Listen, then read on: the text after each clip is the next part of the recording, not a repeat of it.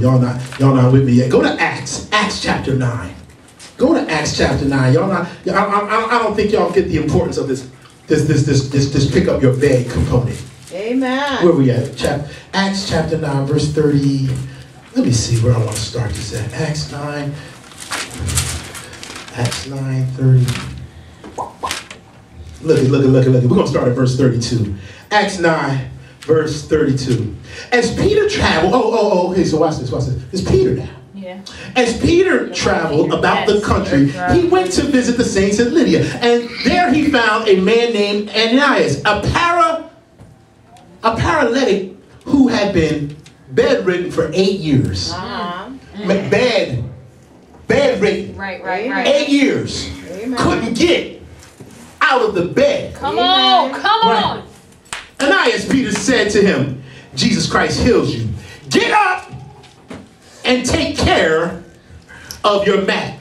Immediately, Ananias got up. All those who lived in Lydia and Sharon saw him and turned to the Lord. See, they had seen this man for 8 years sitting in the same place at the same time. But when Peter came with the power of God inside of him, he spoke to him. And I believe in the King James versions, it says, get up in Jesus' name. Yes. I believe that's what it says. And be healed. And he got up.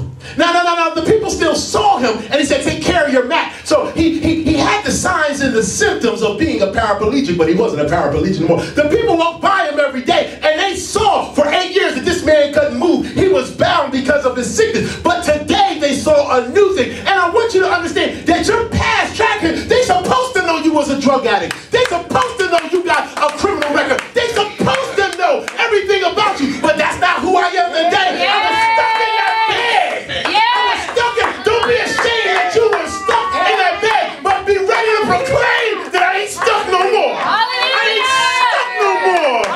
Diabetes ain't got no power over me. Cancer ain't got no victory over me. I don't care what you deal with. I was broke, but now I'm rich. I was unemployed, now I got a job. I was homeless, but now I got 2 bedrooms, a bathroom, and a little bit of driveway, and a little patch of grass that I can cut every once in a while. Praise God. But I want you to understand that I am not my past testimony. Amen. And guess what?